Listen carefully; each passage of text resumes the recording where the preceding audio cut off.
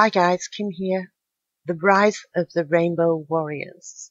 I'd like to say that in order to perceive this concept, one must have at least some knowledge of the chakra system, as it's through the system that we master the energies of self and therefore become aware of the steps we need to take, or at least the adjustments within self where we become aware of where we are accidentally giving our power away, or the need to adjust our focus so we align greater with the essence of living within our highest integrity. There's an American Indian prophecy that went something like this.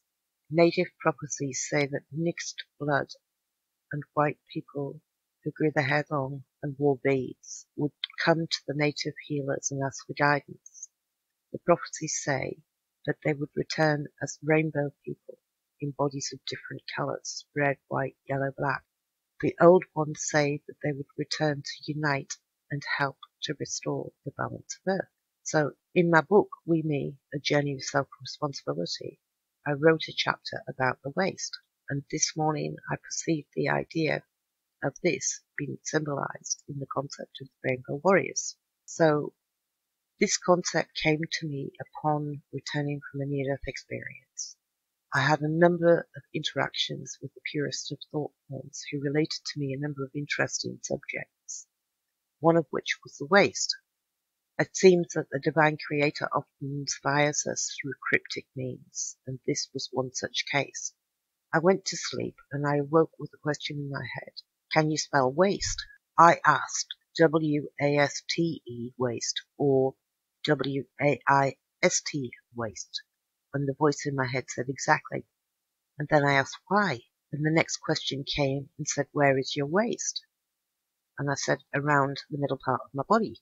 The consciousness then said to me, so you can assume it is no accident that the middle part of your body is called a waist. That would be a waist beneath the waist, which confused me.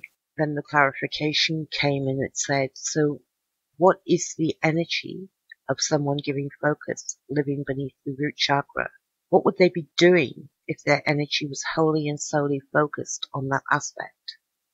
So say the individual is working full time, not liking what they do for a living, not liking the individuals that they work with, but going to work each day to pay the bills, coming home at night, tired, drained, making dinner as a chore, as they need to eat, going to bed, waking up, rinse, repeat.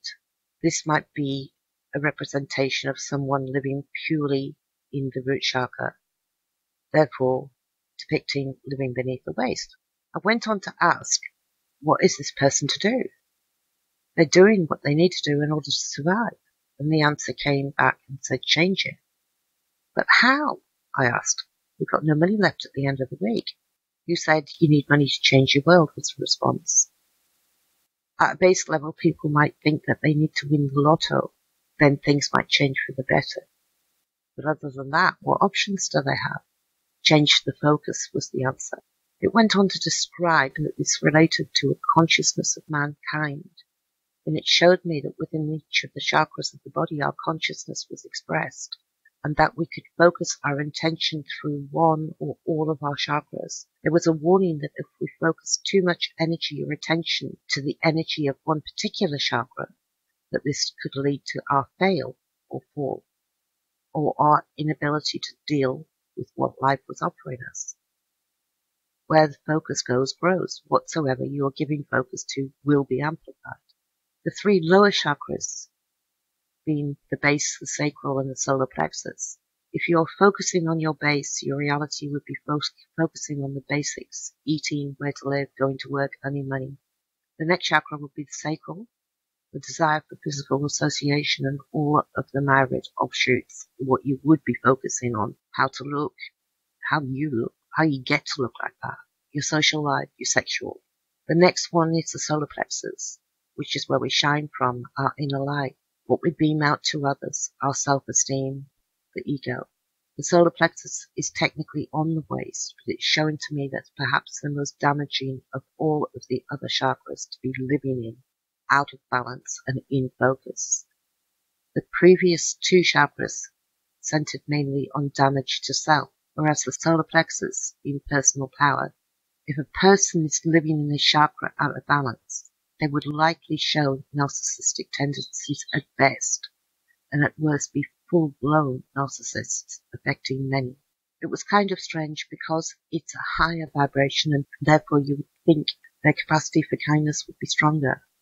But alas, someone living in this energy imbalance would likely be very ego-centered, self-centered, no pun intended there, but there is an observation of coincidence in describing of the word. They're often very talented people in positions of power. Not in any way bad, if they're balanced, but pure poison to those around them if they're not. What was relayed to me was that people who were focusing their energy solely towards one of these three lower chakras below the waist was a waste. It told me that humanity struggles so much because they focus too much energy and concentration to the lower chakras, and it isn't until you teach yourself to use all of the chakra energies in combination and in balance that you tend to feel a sense of relief. The four higher chakras above the waist would be heart, what would love do, throat, speak your truth always, third eye, intuition or imagination, and crown, your spiritual connection to yourself, others, the universe, and life's purpose. I can tell you a couple of examples where when this energy interacts can conflict. So the following case might be in the throat chakra in conflict with the sacral. In such a case, the following thought might be, what will he think of me if I tell him that? Oh, I better not say anything, he might not like me anymore. So because of that, you may suppress the desire to speak your truth through fear of repercussion. Therefore, you're not aligning yourself or your inner soul, and instead allowing the lower chakra energy to suppress your expressions. Another example might be the base chakra in conflict with the third eye. You're going for an interview for a job. It's important for your security that you get the job. On the way, you lose your car keys, your soul falls off your shoe, and there's a furniture removal van blocking your exit from the driveway. Your gut instinct would be to tell you that this is not right. However, if you were to continue on the path regardless, it would be likely that the job was not meant.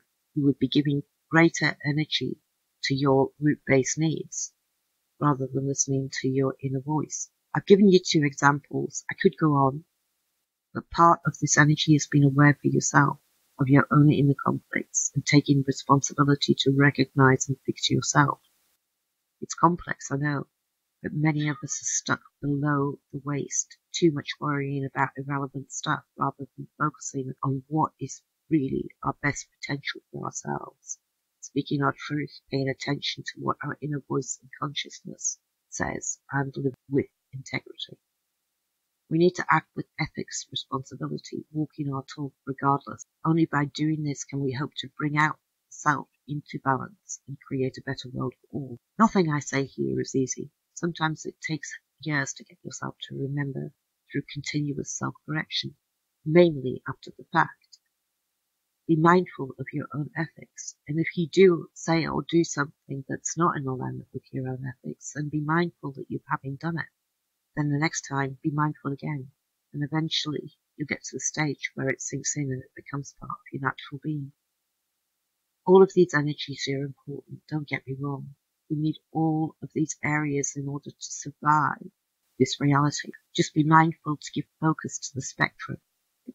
It may be necessary for you to do further research into what each chakra represents, but I'm not going to give you any further descriptions. There's a great deal of material out there on the subject. It seems to me that people are not bad at all. They just get dragged down a path of disillusionment through desire, greed, despair, fear, or even just the need to please save another. If we, humanity, bring our consciousness above the waist, we could flip polarities too, go from being negative to positive. I think I read somewhere that 71% of humanity's consciousness lives in the negative aspect of self. So in that, living with the focus beneath the weight. If that is true, then no wonder this world is so messed up. What I'm talking about here could be that the people who are living in the condition of using and utilizing the rainbow spectrum, the chakra system, would actually be those individuals who are balancing the world energy, and therefore they could be the rainbow warriors. Thanks for listening.